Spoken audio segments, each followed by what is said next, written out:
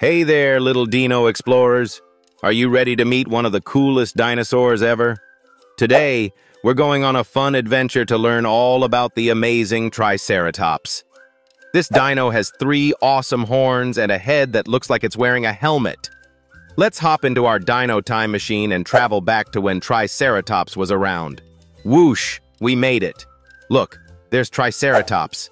It's as big as a school bus, with 2 long horns above its eyes and 1 on its nose, like a dino superhero.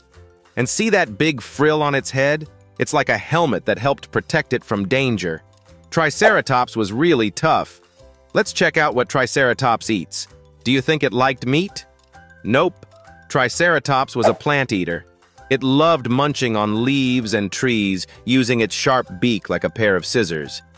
And get this, it had hundreds of teeth, always growing back, like a plant-eating machine.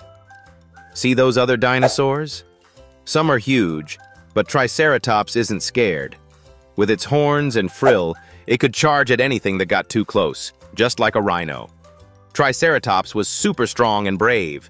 Did you know Triceratops probably lived in groups, just like you play with your friends? They stayed together to help protect each other, like a dino team. Check out Triceratops' big legs. It needed strong legs to carry its heavy body, which weighed as much as 2 cars.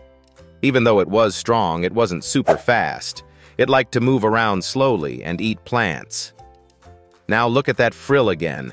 Some scientists think Triceratops used it to show off, like how peacocks show their feathers. Pretty cool, right? Triceratops lived a long time ago in what we now call North America. Can you imagine seeing one in your backyard? That would be wild. Before we go, let's remember all the fun facts about Triceratops. Its 3 horns, big frill, and plant-chomping beak make it one of the coolest dinosaurs ever. Whoosh, we're back. That was awesome.